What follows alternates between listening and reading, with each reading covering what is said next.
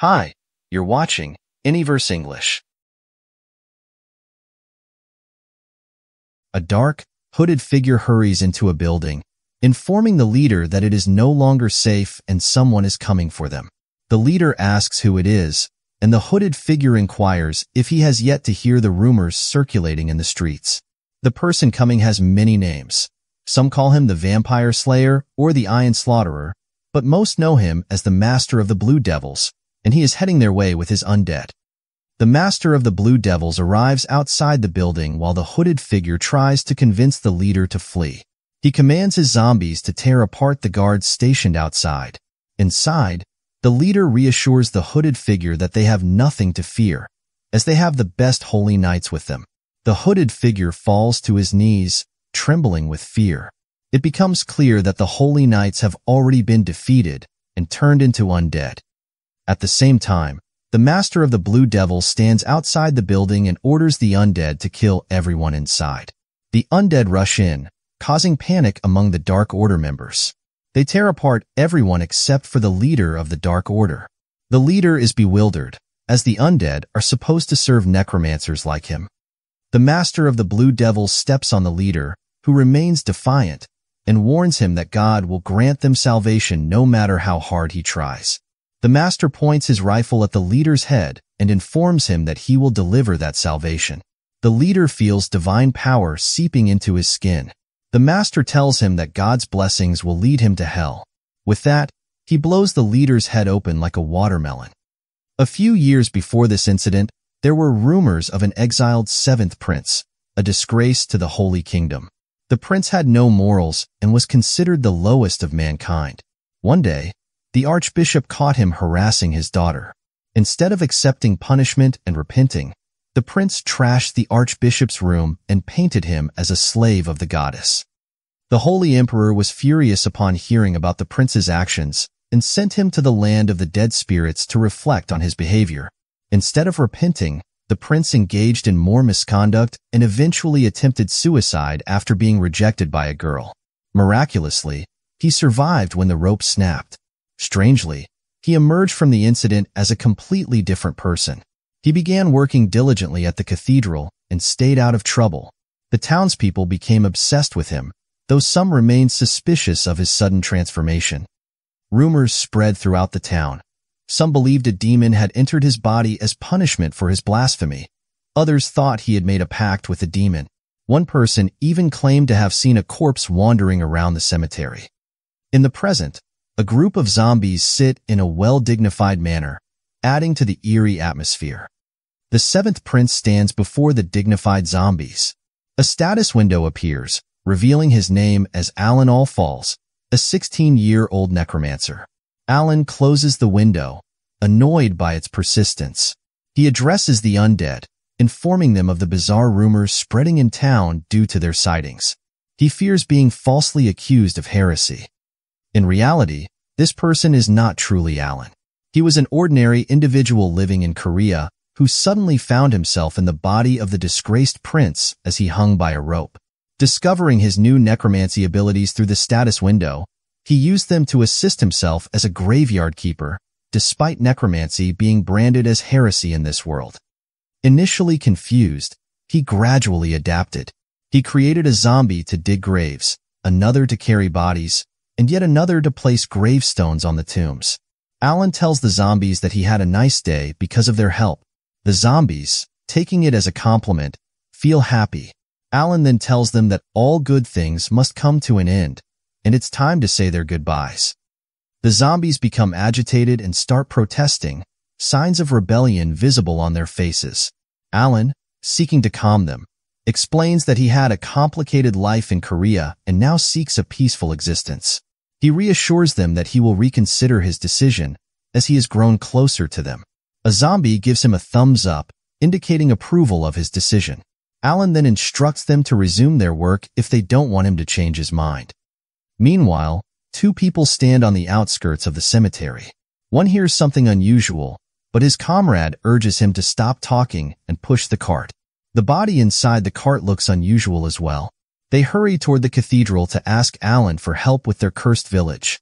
In the village, a house emits an evil aura, and a pale person with white hair and red eyes seems to be living inside it. The villagers deliver the corpses to Alan, who asks if this is the last batch for the day. One of the villagers replies that these were the only corpses they could find on the outskirts of their village. Another villager then requests Alan to come with them to the village, explaining that it has been nearly annihilated and that the remaining villagers would feel safer with a prince among them. The second villager adds that they have stayed safe because they keep seeing Alan. Both villagers start begging the prince, believing that his presence will protect them from the sickness. Alan suspects a misunderstanding but agrees to accompany the villagers. Upon arriving, he finds the village in a terrifying state. One of the villagers explains that the waterworks have stopped functioning, which is why there are many deep water ponds scattered around. Alan insists that the villagers stay away from him, but they remain convinced that he is their lucky charm. He urges them to begin searching the houses simultaneously. As they do, something moves nearby. Alan notices it, but the villagers attribute it to the wind. Determined, Alan tries to pursue the unknown presence, while the villagers plead with him to remain by their side. Unsettled by the situation, Alan senses a small presence with a menacing aura. He becomes alert upon hearing a squeaking sound, only to discover it's just a mouse. However, the mouse behaves oddly, approaching Alan in a way unusual for such fearful creatures. Suddenly, the mouse's eyes turn blood red, and its veins bulge as if ready to burst. More infected rats emerge from the rat hole, displaying aggression as they charge toward Alan. Upon closer inspection, Alan realizes they are zombie rats, possibly the cause of the village's troubles. Swiftly, he brushes them off and begins smashing them with his cemetery shovel.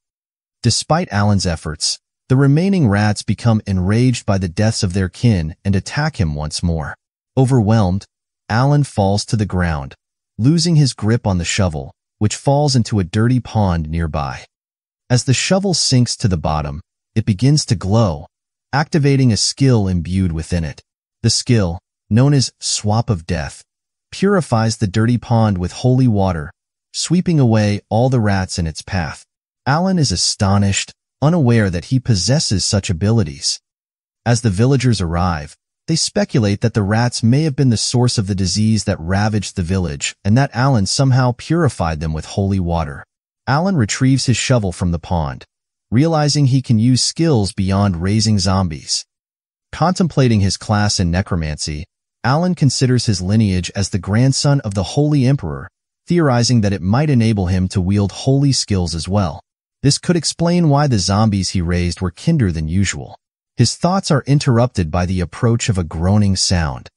Recognizing her as Charlotte, a neighbor, the villagers express relief that she survived and explain their mission to rescue all remaining villagers.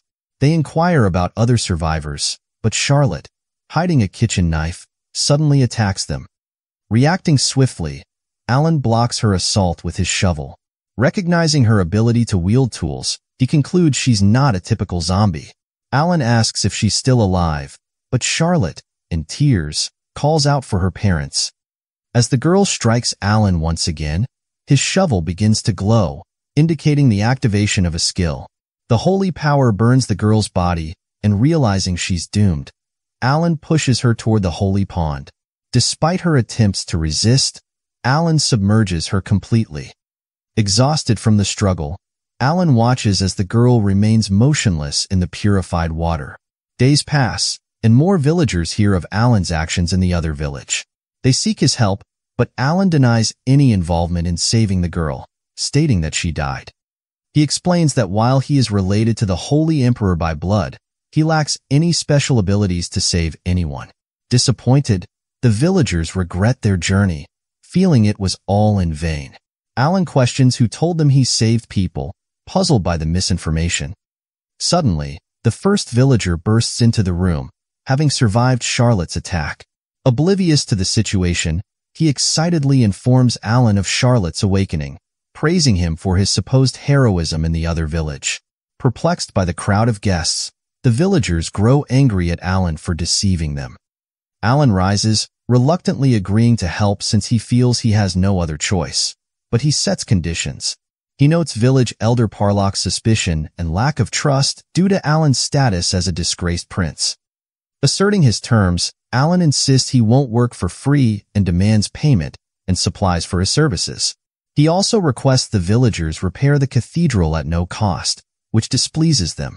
As Alan begins to leave, the villagers, alarmed, reluctantly agree to his conditions. Adding one final condition, Alan insists they keep their dealings with him hidden from the holy knights, a request the villagers reluctantly accept. Satisfied with the arrangement, Alan looks forward to living in a well-maintained cathedral, reminiscent of his status as an exiled prince. Parlock informs Alan that 30 corpses in his village have turned into zombies. Alan quickly grabs his gear and instructs everyone else to prepare their weapons as well. Though they ask him to handle the zombies alone, Alan insists on using his holy powers while the villagers engage in combat. Suspicious of Alan, the villagers begin to doubt his true intentions, wondering if he's not a holy prince but a demon. Suddenly, eerie voices are heard from outside, and a villager checking the windows informs them that the zombies have followed them. Instructing the villagers to quickly retrieve gear from storage, Alan emphasizes that they'll use everything available, from mops to tools, in the fight. Within minutes, the zombie horde approaches the building, revealing far more than the initially reported 30 zombies. Confronted by the larger threat, Alan demands an explanation from the chief for the discrepancy in zombie numbers. The chief admits he may have miscounted in the chaos. With no time to spare, the villagers rush outside to confront the oncoming horde. In the intense battle, the villagers suffer losses as they struggle against the zombie horde. Alan pushes back a zombie with his shovel before unleashing his swap of death skill, summoning holy water to vanquish the zombies. The creatures wail in agony as they perish from the divine attack. Alan's proficiency with the Necromancer class comes from his experience playing the virtual reality game via testing, where he earned some income before his untimely death from electrocution. When he regained consciousness in this new body, he found that his skills from the game had transferred over. However, the divine power inherent in his new body altered his necromancy skills, making them harder to control. Every time he uses a skill, the divine power spills out uncontrollably. Alan is brought back to reality by the cries of a villager who can no longer bear the sight of his wife among the zombie horde. As his wife approaches, Alan finds himself unable to muster the courage to harm her. Just as the female zombie attempts to bite her husband, Alan swiftly intervenes, striking her head with a shovel. Despite Alan's actions, a villager expresses anger towards him for injuring his wife, prompting Alan to admonish the villager to compose himself. Pointing out the deteriorating state of the woman, Alan urges the villager to confront the harsh reality. Her body is decaying, and her soul is lost. If the villager wishes to spare his wife further suffering, Alan suggests ceasing the fight and fleeing. Amidst the chaos, Alan narrowly evades a zombie's attack, his attention diverted elsewhere. Suddenly, a figure descends from the sky. It's Charlotte. Crashing to the ground, she quickly rises and checks on Alan, addressing him as the prince. Charlotte recounts her recent ordeal of fleeing from infected rats in her village, nearly drained of energy before reaching safety at her home. After opening the main door, Charlotte frantically informed her parents about the swarms of rats outside. However, the scene that met her eyes shook her to the core. Her father was biting her mother, who remained conscious but gravely injured. With her last words, her mother urged Charlotte to flee. Young Charlotte, overwhelmed with fear, obeyed her mother's plea and ran. Within moments, Charlotte witnessed her mother's transformation into a zombie. As the rats closed in on the house, she found herself chased by her zombified parents. Armed with whatever she could find, Charlotte fought back, ultimately managing to kill them, albeit at a great cost. Yet, her victory was short-lived as others in the village began to succumb to the same fate. Despite initially being targeted by the rats, Charlotte found herself ignored by them afterwards, unsure if she, too, was undergoing a similar transformation. With no savior in sight, she clung to hope, longing for rescue. In the end, it was Alan who delivered her from that nightmare. Waking up in the cathedral, Charlotte questioned if the harrowing experience had been a dream. A woman informed her that the prince had appointed her as Charlotte's caretaker and warned of zombies outside, urging them to remain quiet. Through a window, they witnessed the ongoing battle. Suddenly, Charlotte's memories flooded back, and she opened the window. She leaps towards the prince, landing with a resounding impact, assuring him of her determination to save them all. As the fighting subsides hours later, the prince is astounded by what he witnesses.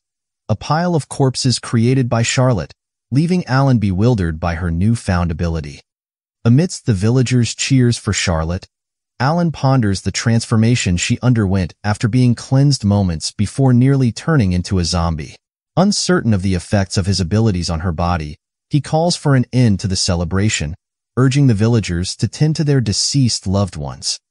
Though weary, Alan stresses the importance of conducting the cleansing ritual promptly. Aware of their family members' suffering, they must release them from it. Alan pledges to assist in the ritual himself. In this world, the ritual is straightforward. A funeral is held for the deceased, accompanied by wishes for their peaceful rest to prevent their spirits from wandering.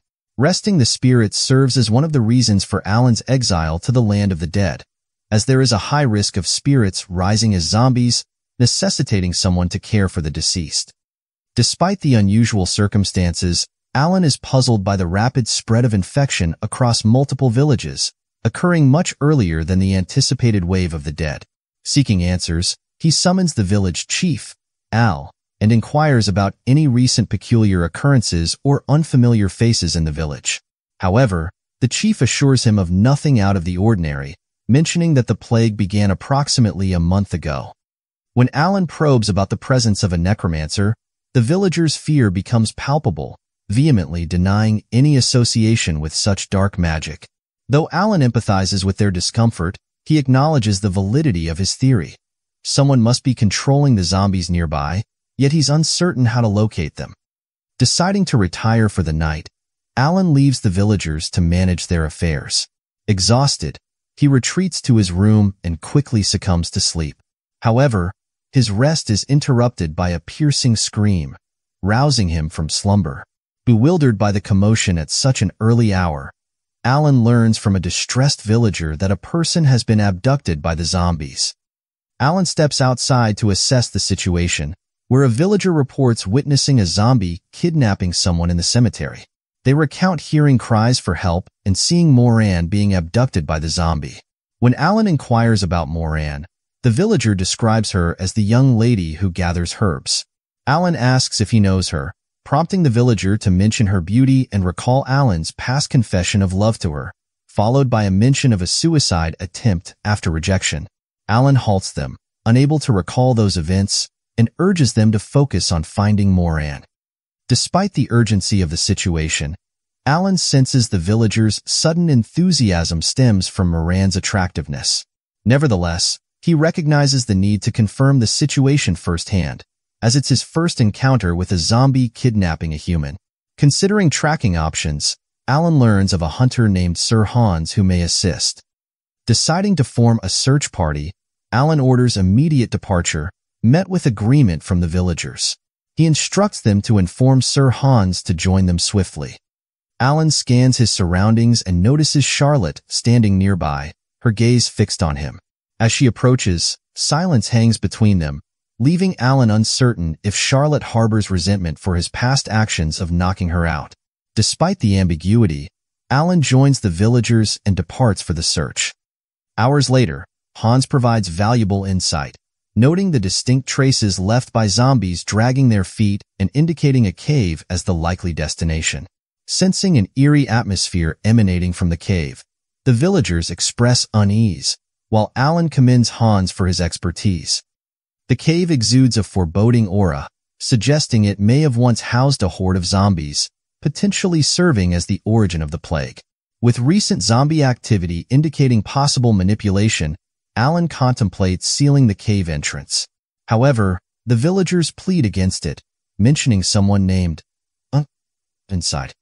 Alan warns of heightened undead presence within the cave, cautioning against rushing in to save a single individual lest they succumb to the same fate.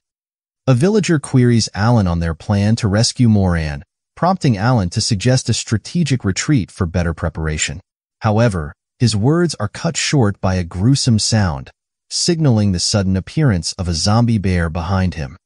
Before Alan can react, the bear lunges, sinking its teeth into his shoulder.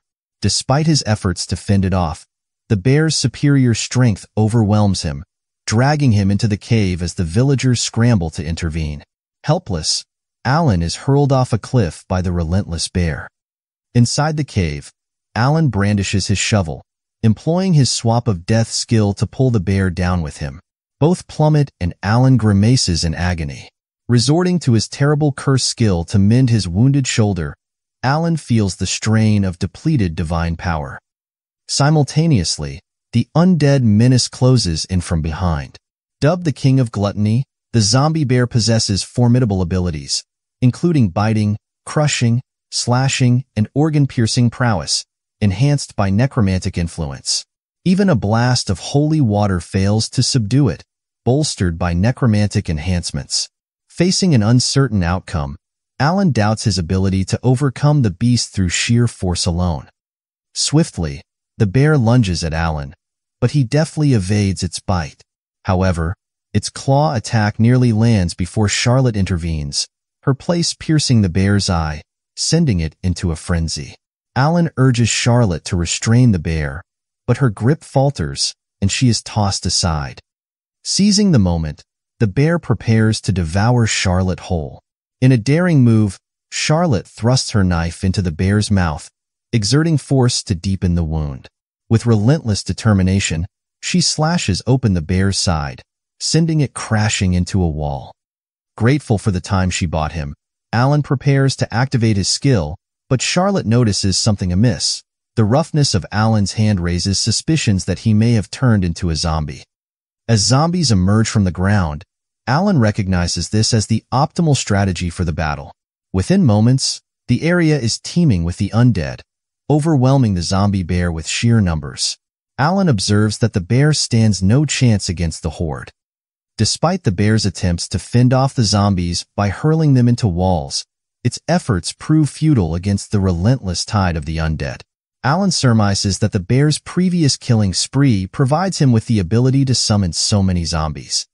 Though the bear's durability surpasses that of Alan's zombies, exhaustion eventually takes its toll.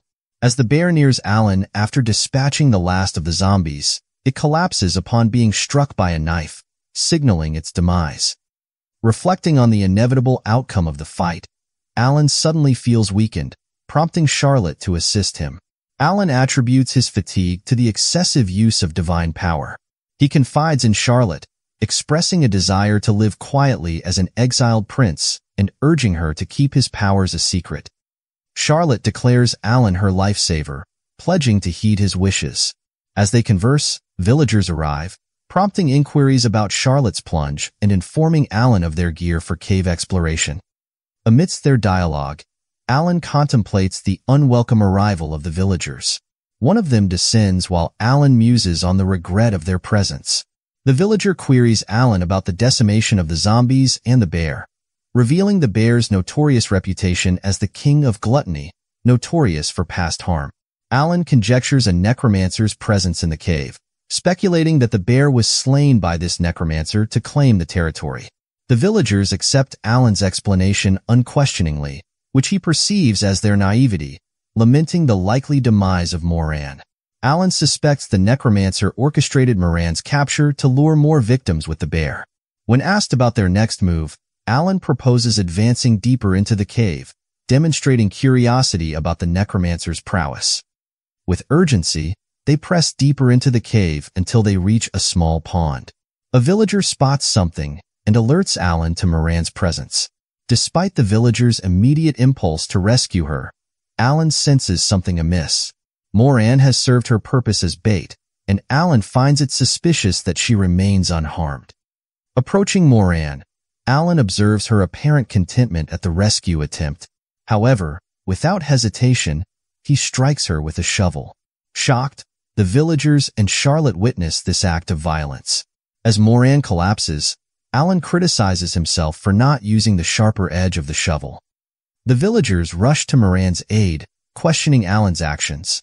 Alan reveals that he checked Moran's status window, discovering her true identity as Morgana, a 63-year-old with skills in manipulation, curse casting, and assassination. Moran, in fact, was the necromancer all along, not the bait as previously assumed. Morgana attempts to explain herself, but Alan silences her, adamant that he won't be deceived again. Addressing the villagers, he exposes Moran's true identity as a necromancer, including her fabricated name and age. Moran claims she was coerced and tortured by the real necromancer. Alan produces a bottle of holy water and instructs Moran to drink it. While holy water is a boon to humans, it's lethal to necromancers, causing their organs to dissolve. Moran protests, acknowledging the preciousness of the gift. Alan insists, emphasizing her deservingness. Confounded by Alan's revelation, Moran marvels at his ability to discern her true nature despite her flawless disguise. She wonders about his powers and how he vanquished the zombie bear. Alan presses her to drink the holy water, reminding her of his princely status and the significance of the gift. In a final plea, Alan demands Moran's acceptance of the holy water, emphasizing the honor of receiving such a gift from a prince. Morana discards her disguise, revealing her true visage, and confesses her intention to eliminate Alan during the wave of death. She shatters the holy water bottle with a thrown stone, summoning a horde of skeletons. She admits to prolonging Alan's life until he uncovers her identity, accusing him of hastening his demise by exposing her. Morana taunts Alan, urging him to prepare for his demise as the skirmish commences.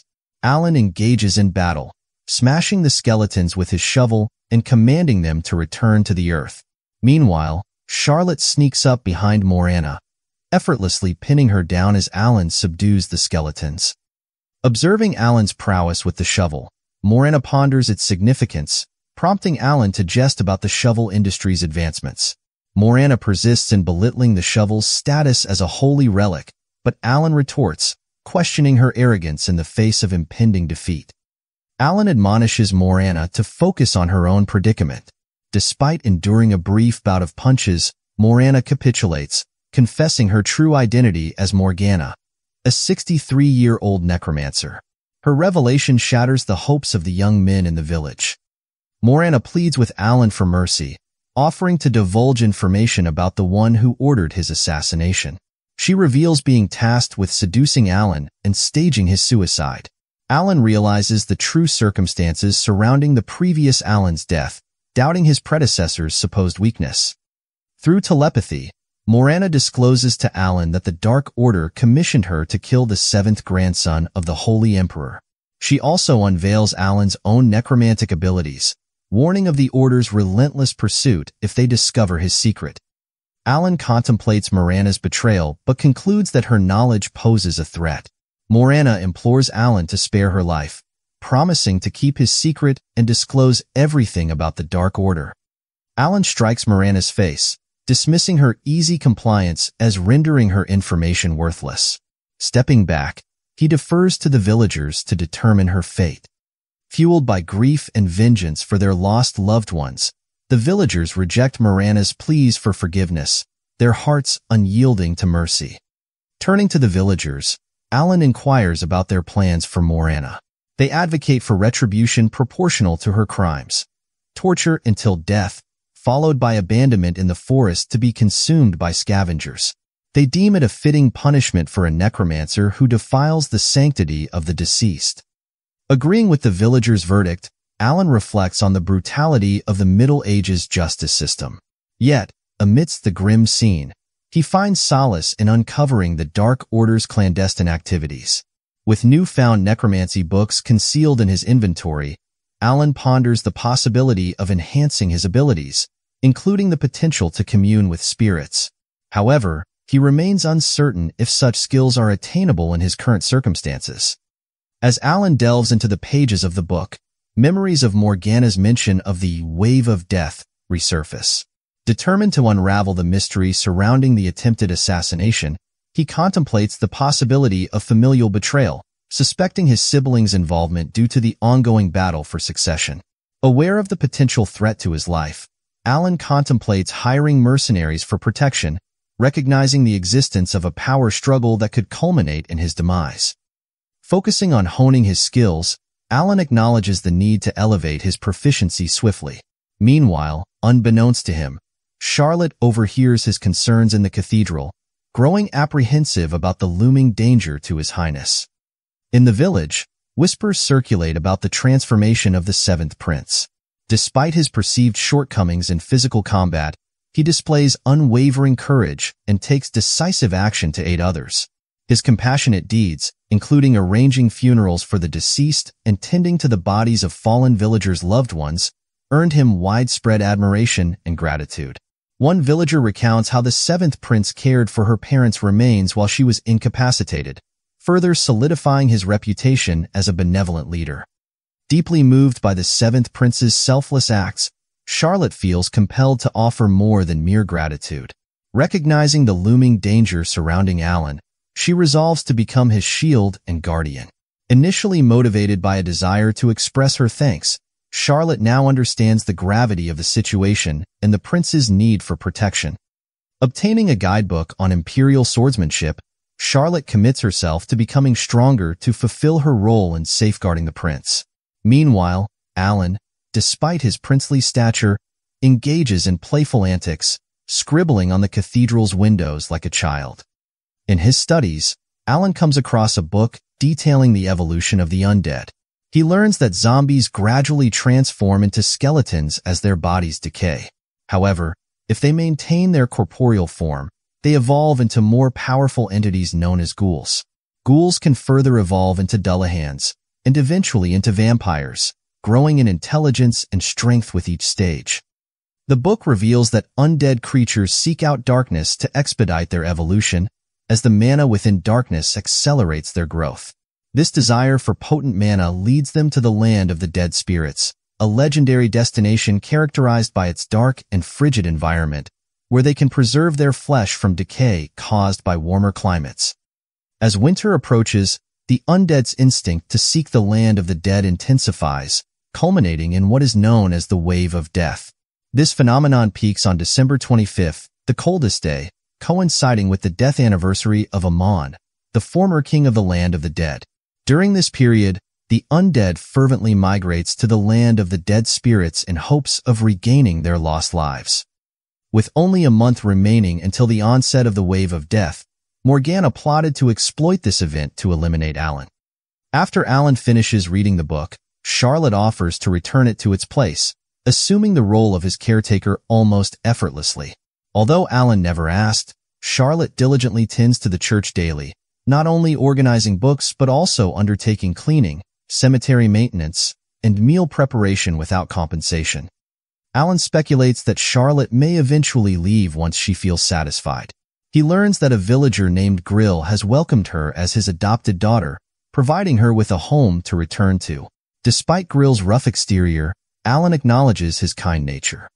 Suddenly, 3 holy knights stride into the cathedral, their presence commanding attention. One of them, distinguished by his unique green eyes, seems to be specifically seeking Alan. Checking his status window, Alan identifies him as Harmon Dien, 33 years old, Vice Commander of the Knights of the Holy Cross. Harmon exhibits abilities in Holy Family swordsmanship and Heim's protection. Harmon wastes no time in addressing Alan, questioning him about the apprehension of the witch Morgana. Alan notes the directness of Harmon's approach, feeling somewhat like a scrutinized, exiled prince. He suspects the knights may have been monitoring him closely, given their prompt awareness of recent events. Acknowledging Harmon's inquiry, Alan confirms his involvement in capturing the Necromancer with the assistance of the villagers. Harmon assures him they are here merely to ascertain the facts. He commends Alan for his valor in combat alongside the villagers, citing his reputed feat of slaying a predator king using only farming tools. Harmon also acknowledges Grill's role in dispatching zombies and aiding in cornering the Necromancer with holy water. Alan asks them about who told them these things, and they say that the farmer Grill told these things himself. Alan thinks that within minutes of offering praise for Alan's valor, Harmon witnesses evidence of a formidable battle, validating Alan's actions. Despite initial skepticism, Harmon is convinced of Alan's role in defeating Morgana. Alan, however, questions the Holy Knight's apparent gullibility. Harmon inquires if Alan is aware of Morgana's affiliation with the Dark Order, to which Alan confirms, citing Morgana's own admission. Harmon condemns the Dark Order as a ruthless organization responsible for devastating numerous villages. Alan expresses remorse for his ignorance. Pressed again about Morgana's demise, Alan asserts that the villagers took matters into their own hands, subjecting her to torture before disposing of her body. Omen probes Alan about his involvement in Morgana's torture, but Alan feigns weakness, adhering to the fabricated narrative crafted by Grill. Downplaying his role, Alan claims to have merely been present during Morgana's demise, exaggerating his fear to distance himself from the gruesome act. Disgusted by Alan's behavior, the Holy Knights refrain from further interrogation, their disdain evident. Armin shifts the conversation to Morgana's books, but Alan feigns ignorance, maintaining his facade. The Holy Knights were tasked with retrieving books on dark magic, yet Morgana's bookshelf stood empty for an inexplicable reason. Alan, the true culprit, feigned innocence before the knights. Shamelessly, one of them suggested asking the villagers, implying they might have burned the books due to their ominous nature. Harmon produced a sizable pouch from his backpack, revealing that there was an 80 gold coin bounty on Morgana's head. Stunning Alan, he received the pouch, filled with gold coins, and was instructed by Armin to share some with the villagers who aided him. Alan dismissively declined, displaying blatant greed that even surprised Harmon, a prince. While inspecting the bag of gold coins, Harmon revealed another purpose for their visit. He urged Alan to pack his belongings, shocking him. Alan feared another exile, but Harmon clarified that they were preparing to escort him away due to an impending wave of death. Alan's mind entertains the possibility that his royal status might still afford him some consideration. This thought brings him a faint sense of contentment, prompting him to ask Harmon if he'll be escorted to the familiar comforts of the Imperial Palace or the balmy South. Harmon's response dashes his hopes, revealing that their destination is Lonely Estate. Surprised, Alan notes that Lonely Estate lies just half a day's journey from their current location, still within the perilous land of the dead. He questions the rationale behind evacuating to such a place. Harmon confirms that there is indeed a purpose. Lonely Estate stands as a fortress against the impending wave of death. The Holy Knights have mobilized soldiers and prisoners there, preparing to confront the zombie horde. This time, the casualties are expected to be significant, necessitating such a strategic relocation. Harmon's request for funerals at Lonely Estate catches both Alan and Charlotte off guard, leaving them in stunned silence. The following day, Alan arrives at Lonely Estate to a warm welcome from Janard Ling, a comforting and merciful feudal lord.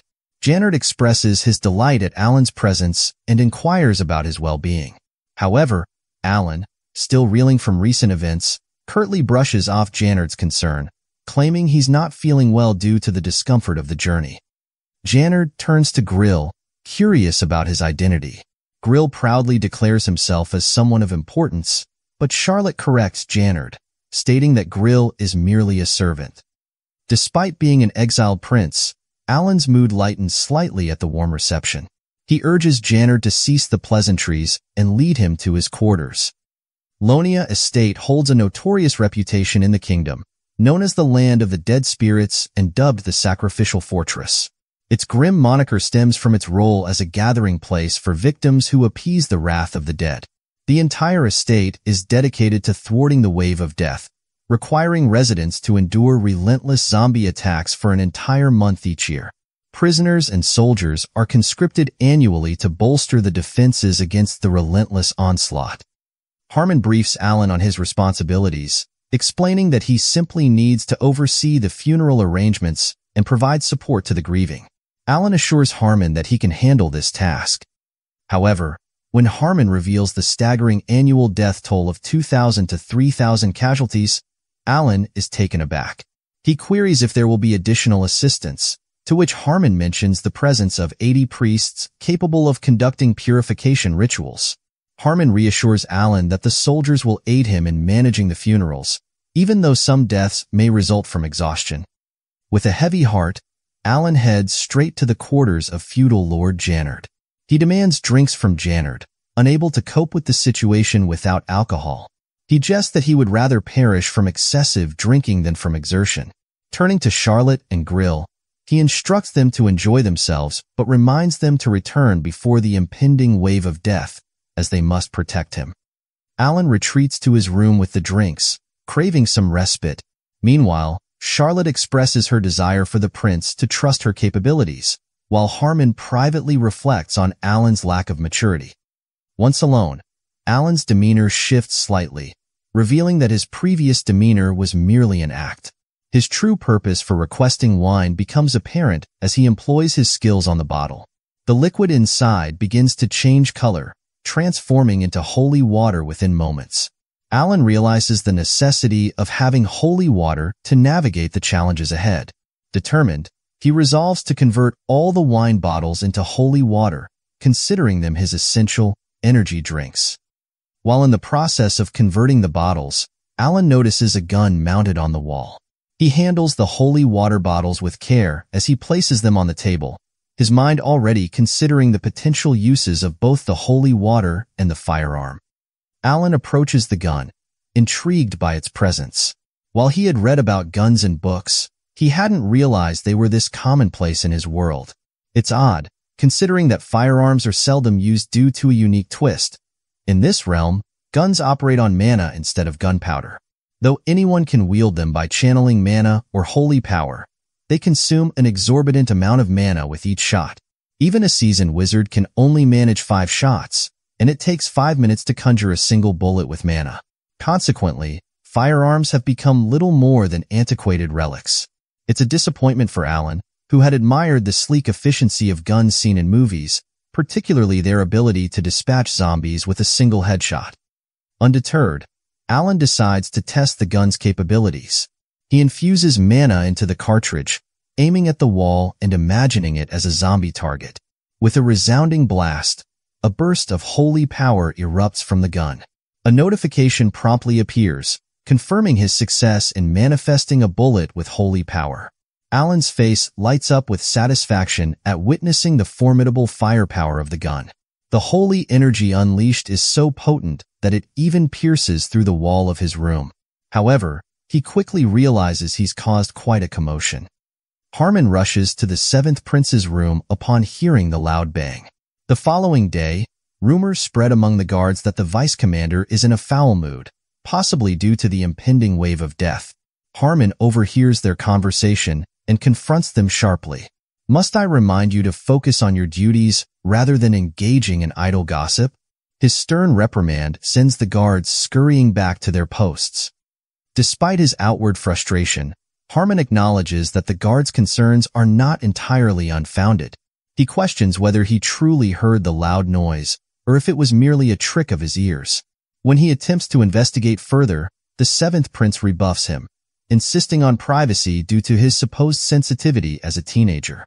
Despite the dismissal, Harmon suspects that the 7th prince may have caused the disturbance. Harmon recalls the village chief's words about the prince's transformation following a failed suicide attempt. Despite skepticism, he acknowledges the prince's recent acts of bravery and leadership, earning him respect and gratitude from the villagers. However, Harmon suspects that the prince's newfound image may be a facade, concocted through manipulation or coercion.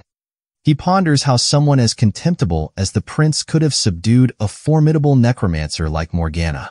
Perhaps Grill, the prince's companion, played a significant role, while the prince reaped the rewards. Considering Grill's valor, Harmon contemplates drafting a recommendation letter for Grill to pursue a candidacy as a holy knight. Suddenly, he hears raised voices in the distance, prompting him to rush towards the source. To his astonishment, he discovers Prince Alan brandishing a shovel at a civilian, demanding recognition and respect. Harmon is taken aback by the prince's aggressive demeanor and wonders about the circumstances leading to this confrontation. In the aftermath of their arrival at Lonia Estate, fatalities began to mount due to the epidemic and excessive labor. Alan found himself toiling relentlessly, outfitted with a bird's beak mask imbued with a purification spell to safeguard against infection. Amidst his laborious duties, Alan couldn't shake off his anticipation of the impending zombie threat.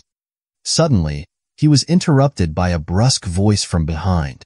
Turning, he encountered Hedron, the eldest son of Count Hedron, who urged Alan to join them and take a break. He speculated that Alan might be one of the academy's students, but Alan remained clueless about any such academy. A confronts Alan, questioning if he's at Lonia Estate as part of a disciplinary measure. They belittle him, insinuating that he must be a simpleton or a nobody from the countryside, hence his lack of exemption. One of A's lackeys warns Alan to heed Sir Heese's authority as the eldest son of Count Hedron or face dire consequences. T joins in, mocking Alan's presence and suggesting that he must have come to Lonia Estate in search of employment as a servant. He spots Charlotte in the distance and remarks that someone like her would make a suitable maid for him. T then cruelly implies that Alan might also be Charlotte's master. He recounts a disturbing anecdote from his time at the academy, where he mistreated a girl who eventually met a tragic end at his hands. Meanwhile, Alan recoils inwardly, repulsed by T's callousness and depravity. As Ellen decides to leave, deeming it preferable to dig holes than endure the company of such a despicable individual, he calls out to Charlotte, identifying her as a maid. Alan's attention is immediately drawn to the interaction. Charlotte approaches, inquiring if she was summoned. He's, seizing Charlotte's hand, startles her with his unwanted advances, insisting she join him instead of attending to her master's affairs. Despite Charlotte's polite refusal and attempts to leave, he persists, unwilling to let her go. Growing increasingly frustrated, Charlotte applies pressure to Heese's hand, causing him pain. Alan observes, realizing that Charlotte's strength could easily overpower Heese if provoked further. He withdraws his hand, recoiling from Charlotte's unexpected display of strength. Alan muses that Charlotte's formidable power suggests she may have grown up in a remote area, engaging in physically demanding labor. Amid Heese's relentless verbal assault, Alan's patience wears thin. Despite Alan's command to cease, he persists in his disrespectful tirade, eventually crossing a line by insulting Charlotte's parents. In a fit of rage, Ellen brandishes his shovel, narrowly missing Heese as he continues to prattle on obliviously. Alan feigns innocence, claiming his swing was a mistake while digging a grave. However, he follows it up with a deliberate punch to Heese's face, feigning another accident. The force of Alan's blow sends Heese sprawling to the ground. Heese attempts to assert his status, warning Alan of the consequences, but Alan counters with a threatening gesture, holding his shovel at Heese's neck and questioning his knowledge of Alan's background. Before the situation escalates further, Harmon intervenes, urging Alan to avoid causing further trouble. Heese demands punishment from Harmon, but Charlotte defends Alan, accusing Heese of lying. Harmon, exasperated, informs Alan that he can't overlook the situation this time, as tensions reach a breaking point. In a desperate bid to silence the chaos, Alan casts a silent spell, rendering everyone speechless. Harmon struggles to speak, bewildered by the sudden silence, and questions whether Alan employed a holy incantation to enforce it. Alan calls out to Harmon using telepathy and orders him to reveal Alan's identity. Harmon then informs Heese that Alan is the grandson of the Emperor and the seventh prince. Alan asks Heese if he now realizes whose maid he was rude to, and which one of them failed to show respect. As Heese begins to respond, Alan reassures him that there is no need to be scared. If he apologizes sincerely, there won't be any significant problems. However, something goes wrong, and Alan is imprisoned. Charlotte informs Alan that, according to Harmon, the injury inflicted on the nobleman's son cannot be forgiven. It turns out he's fainted at that time, and was carried away immediately after. Charlotte apologizes to Alan because he is getting a week of probation because of her. Alan muses that in movies, the grandsons of emperors have more power than nobles. He tells Charlotte not to worry about him and that he will pass the time by reading a book. He adds that it's better this way since there is a blizzard outside. A guard comes running toward Harmon, informing him that he ordered the prisoners to clear the snow, but it's snowing so heavily that the task isn't progressing fast enough. Harmon, lost in thought, muses about how the seventh prince used an incantation despite being regarded as a good-for-nothing. Perhaps the blood of the Holy Emperor still runs thick in his veins. The guard's shout snaps Harmon back to reality. He instructs the guard that they must keep removing snow to maintain the castle wall at an optimal height. The Holy Emperor killed the dead Spirit King on the 25th of December, but this time, there are very few zombies and only one more day remains. The guard asks Harmon if they should report this to the Holy Emperor. Harmon tells him to gather the prisoners and report back to the royal palace. The bell rings, calling the prisoners back inside the gate. They start heading back to the Lonia estate, but there seems to be a fresh casualty. Some undead are attacking and devouring unlucky prisoners. One of the guards spots the zombies and shouts for the gate to be closed. After some time, only a few manage to get inside, and the priests are ordered to quickly treat them. The survivor informs them that they were attacked from behind by zombies, and because of the blizzard, they couldn't spot them beforehand. Everyone who was at the rear was eaten by the zombies. Harmon quickly orders all soldiers to regroup and climb up the walls to prepare for a defensive battle. He realizes why it had been so quiet earlier. The zombies were bound to emerge as the anniversary of the dead Spirit King's death approached. Soon, more than 3,000 undead will be gathered here. While the priests heal the survivors, Harmon ponders how this happened. This is the first time the zombies have attacked from behind. They must have been hiding under the snow, suppressing their instincts. Most of the undead have no functioning brains, know no fear, and act purely on instinct. Every year, the undead attacked in great numbers during the Wave of the Dead, but humans managed to fend them off because the undead lacked proper equipment and knew no strategies or tactics. This time, however, everything is different. The zombies start beating the drum, signaling the beginning of the war.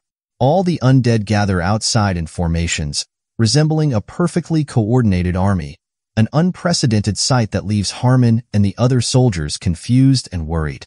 Suddenly, an undead being calls out to the humans, referring to them as living ones, and tells them to be afraid and long for their deaths. Some zombies emerge, carrying what appears to be their leader. The undead leader announces himself to the humans, proclaiming that he is the judge of this world, the Messiah who will save it through death. He declares himself the successor to Udai, the god of death. His status window reveals he is the vampire count, though his real name is unknown. His skills and traits include bite, mana discharge, necromancy, and arrogance. The vampire count gives out an evil laugh, his appearance reminiscent of an overcooked, sinister potato. Meanwhile, Alan is still in jail, wondering about the noise outside. It's mealtime, but no one has brought his meal. He goes to the window to check the situation, but someone calls to him from behind. Alan reassures the person that he isn't trying to break out, but Count Jannard informs him that he is here to take him. Alan reminds him that he is still on probation, but Jannard insists that's not the issue right now. A legion of undead is outside the estate. Alan asks if they lack enough workers to handle the situation, but Jannard clarifies that there really is a legion of undead outside. He further explains that a vampire has brought this legion. Alan, skeptical, suggests that Jannard might have seen something wrong, questioning why a high-level monster would be there. Jannard confirms that the vampire speaks in human language and can control other monsters, indicating he is definitely a vampire count. Jannard admits he doesn't know the full situation outside, but Sir Heron is currently confronting the undead. The estate could fall at any moment, so they need to evacuate Alan to safety. Jannard urges Alan to follow him, but suddenly the whole building starts shaking. Jannard explains that this means the Legion is closing in on them, and they need to quickly evacuate through the back gate. Suddenly, a cluster of zombies rushes toward the cell window. Alan quickly moves out of the cell as the undead break through the prison wall and get inside. Both Alan and Count Jannard are shocked. It's their first time seeing a zombie lump. Jannard speculates that the undead must have lumped together a bunch of zombies and thrown them. Alan realizes that if they are being attacked like this, the outside must be swarming with those things. Alan quickly closes the cell door and tells Jannard to come to his senses and command the soldiers. He warns that if the Lona estate residents are hunted like this, there will be even more undead. Count Jannard runs off to find a safe place for the Lona estate residents to take shelter, while Alan contemplates his next move. So far, He has managed to handle everything because the challenges were within his capabilities. But this time he is completely outnumbered. With no other choice, Alan decides he must run away from here. Alan uses his holy water skill on the undead inside the prison cell. Within seconds, the zombies become immobilized. Seizing the opportunity, Alan moves into the cell and escapes through the hole made by the zombies. However, upon exiting, he is shocked by the scene before him. The undead are rampaging, killing every priest, civilian, and soldier they encounter. The residents of the Lonia estate are crying out for help. One resident continuously pleads for assistance as zombies bite him to death. Soldiers form a shield wall to hold back the zombies, but are horrified to find more zombies approaching from behind. The soldiers are brutally mauled to death, and Alan watches in horror as the scene unfolds. The pleas for help echo in his ears, amplifying the chaos and despair surrounding him. Alan is uncertain how long he can sustain his holy water supply. Determined to make a last stand, he raises his shovel and strikes the ground, pondering if the goddess is frustrated by her inability to control him. He channels all of his holy power to initiate a wide-area blessing, covering himself in holy water. Alan then disperses the holy water into small droplets using a skill called Debilitating Epidemic, which transforms the droplets into a holy rain that emits a wave of intense, purifying energy. This wave pierces through both soldiers and undead alike. Amid the chaos, a single soldier survives from his regiment, his will to live shattered. A Dullahan approaches him, and the soldier resigns himself to death, believing the monster to be invincible. Alan quickly intervenes, using the soldier's shoulder to steady his aim. Apologizing to the soldier for the impromptu assistance, Alan points the gun at the Dullahan. Although it's only his second time using the gun, he manages to shoot the Dullahan. A big bang occurs as the holy bullet strikes the Dullahan, causing a massive explosion. Meanwhile, the vampire lord senses the energy of the living, envisioning them as fresh meat he hasn't tasted in 50 years. He anticipates that turning these humans into undead will strengthen his legion. The vampire lord recalls his evolution from an eagle zombie, driven purely by instinct, to a ghoul, then a Dullahan, and finally a zombie lord. After 50 years, he achieved the status of a vampire, gaining the ability to think and make judgments. Vampire ranks are determined by the mana they possess. Although other vampires haven't fully acknowledged him due to his recent transformation, he is confident in his power as a vampire count. This power stems from the skull of the dead spirit king. Thanks to this skull, he accumulated the required mana in a few decades that would have otherwise taken him at least 100 years. His legion now numbers 20,000 undead. He believes he will soon surpass the level of a count and walk the path of a king. The vampire lord no longer fears normal holy power. Confident and ambitious, he waits for the holy knights to surrender and join his legion. As soldiers continue to fire ballistae at the undead below, Holy Knight Harmon urges them to keep shooting, emphasizing the need to kill as many undead as possible before sunset when they become stronger. He understands that if the wall falls, so too will the Lonia estate. Recalling previous zombie infiltrations, he regrets his inability to aid the estate's residents due to the relentless onslaught. Battalion 4 ponders the consequences of the estate's potential destruction, realizing that only the Holy Emperor can provide salvation in such dire times. Suddenly, they hear a loud noise from behind. It's Charlotte, carrying ammunition for the ballistae and swords. She assures Harmon that the Lonia estate is safe with the 7th prince present, while she assists in holding off the undead legion. Harmon allows Charlotte to remain on the wall as she drops the heavy weapons. Despite assuming she was just a maid, Harmon is impressed by her strength, noting that even veteran soldiers would struggle to carry such a load. He commends Charlotte for her determination, reflecting on her diligence despite her young age. Determined to persevere, Harmon resolves to break through the legion and confront the vampire alone if necessary. Some enormous undead are loading catapults with zombies, launching them toward the Lonia estate. Harmon warns Charlotte to stay behind him as the situation grows perilous. He begins to chant to Hymen, the god of war, for strength, but Charlotte leaps ahead before he can complete his invocation. With a swift skill, She cuts through the flying horde of zombies, cleaving them into pieces that rain down across the estate. Charlotte lands outside the Lonia estate amidst the chaos. Meanwhile, Harmon marvels at Charlotte's ability to dispatch the zombies with ease. Typically, zombies cannot be killed with conventional weapons, yet those struck by Charlotte's sword remain incapacitated. There are only two known methods for defeating the undead: piercing their heads or using weapons imbued with holy power. However, Charlotte's sword appears ordinary, lacking any enchantments. Despite her unrefined technique, Charlotte continues to rampage through the waves of undead, effortlessly slicing through them like butter. From the castle walls, Harmon observes her crude yet effective swordsmanship, recognizing the signature style of the Holy Empire's imperial swordsmanship passed down to the Holy Cross Squad.